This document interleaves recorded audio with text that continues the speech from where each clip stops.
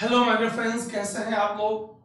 Hope you all guys are fit and fine and I am expecting that you are enjoying this annual current affairs series, highly beneficial for various competitive examination that is going to help in 23 and 24, है ना।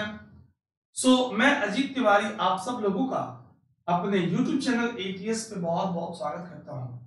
आज हम बात करेंगे एक बहुत ही important report, that is emission gap report. ठीक, emission gap report 2022।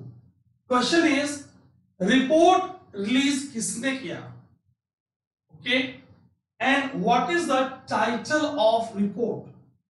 ये रिपोर्ट क्या बता रहा है, what do you mean by emission gap, आखिर इस गैप से हम क्या समझ रहे हैं, है ना। क्या इसके मेन हाइलाइट्स हैं इस रिपोर्ट के, what are the main highlights, हम उस पर चर्चा करेंगे, उस पर बात करेंगे आपसे।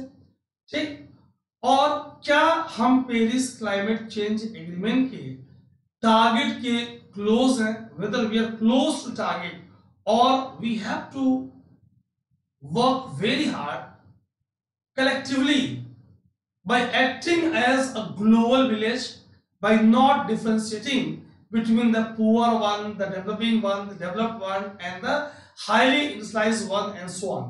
ऐसी बात ना करें। So just let's have a look at glance about the per capita emission. Which country among the world is emitting maximum greenhouse gas per capita? Top 3, top 5 Nations कौन है, ओवरऑल किसका एमिशन मैक्सिमम है। So just have a look one by one. So guys, what is the emission gap, report release by UNEP, United Nations environment programme. आप देख रहे हो, तो हमें एमिशन गैप्स को कम करना है। ठीक, the report title Emission Gap Report 2022, the closing window, released recently by United Nations Environment Program UNEP ने इस रिपोर्ट को रिलीज किया। क्लियर, क्या हम इस बात को समझ पा रहे। UNEP headquarter Kenya Nairobi. Now listen very carefully, this what is emission gap report. Emission gap report assessees, ये एसेस करती है, क्वेश्चन इज क्या एसेस करती है, it assessees the gap between countries pledge on emission reduction, है ना, and reduction required to bring down the global temperature increase below 2 degree Celsius bye 2100। मैं repeat कर रहा हूं, question is what is emission gap report. Emission gap report क्या कर रही है, assess the gap between countries pledges on emission reduction. ठीक, required to bring down, तो प्लेज कितनी है और रिडक्शन कितनी रिक्वायर्ड है to bring down the global temperature increase below 2 degree Celsius bye 2100। So place कितना है रिडक्शन का, और हमें कितना करना होगा ताकि हम टेम्परेचर को ड्रॉप कर पाए। That means it analyses the difference between where the green house gas emissions are predicted to be in 2030। भाई 2030 में ग्रीन हाउस गैस इमिशन कहां पे प्रेडिक्ट होंगी, और where they should be in such a manner that it will prevent catastrophic consequence of climate change। आप देख रहे हो, nowadays we are reporting, observing so frequently catastrophic effect of climate change। So the increase in severity of drought is one effect। मैंने आपसे बताया था, याद आ रहा आपको, in the lecture, in the session taken on this channel IDRA, we have discussed about it। आइए देखते हैं one by one। So dear students, have a look here। ये देखिए आप, वर्ल्ड वाइड CO2 एमिशन अगर मैं पर कैपिटा की बात करूं, so middle east is leading, CO2 की बात हो रही है, Saudi Arabia, Canada, Australia, New Zealand, then comes USA, Russia, ठीक। So we are very at the low level so for CO2 emission per capita प्रति व्यक्ति इज कंसर्न। आप देख पा रहे हो हम कितना नीचे है ना? Fine, okay. What is emission gap? The emission gap report assesses the gap between countries' pledges on emission reduction and reduction required to bring down the global temperature increase below 2 degrees Celsius by the year 2100. The place right now we are having the sequence steps जैसे हम कर रहे हैं, जाहिर सी बात है हम इस ऑब्जेक्ट को पूरा नहीं कर पाएंगे। देखिए जरा समझिए, how the world is projected to warm bye 2100, past and projected emissions in gigatons of CO2। See 2100 में, वर्ष 2100 में अभी जो हमारी प्लेजेस एंड टारगेट है, सो ये 1.9 से 2.1 डिग्री तक पहुंच रही है, और जो करंट पॉलिसीज है क्रिएट मैटर ऑफ कंसर्न, वो हमें 2.5 से 2.9 डिग्री तक पहुंचा रहे। That means we are not able to achieve the target of Paris climate change conference. हमें इस बात को समझना है। Clear? It analyzes, gap report analyzes the difference between where the greenhouse gas emissions are predicted to be in 2030, कहां पे ये होंगी और इन्हें कहां होना चाहिए, and where they should be in order to prevent catastrophic consequences of climate change। दोनों के अंतर हमें समझना होगा। Clear? This report is seen as scientifically authoritative source of information on implementation of Paris Agreement। हमारे पास एक साइंटिफिक अप्रोच के साथ publish by UNEP Copenhagen climate centre since the year 2011। तो ये 2011 के बाद से लगातार ये रिपोर्ट रिलीज हो रही है। 13th edition, that is report of 2022, was released recently, and this report was released a day after UNFCCC warned in its annual assessment that world is on a track for around 2.5 degrees Celsius warming by the end of century। जैसे UNFCCC की ये annual assessment report आई और इसने warn किया, उसके एक दिन बाद after one day this report of UNEP 2022 13th addition was released. ये देखिए आप, अगर मैं total green house gas report की बात करूं, so China is now leading, followed by USA and then comes India, top 3। अगर पर कैपिटा प्रति व्यक्ति USA is far ahead and we are at the number C। So USA, Russian Federation, then comes China, Brazil, Indonesia। ठीक, question is हमारा world के per capita से काफी कम है, less than half world के per capita से, ये हम इस बात को देख पा रहे हैं। Clear? So why we are at the third position? Simply because we are rich in human population, human resource, इसलिए हम अभी पर कैपिटा में तो कम है लेकिन हम ओवरऑल ज्यादा है।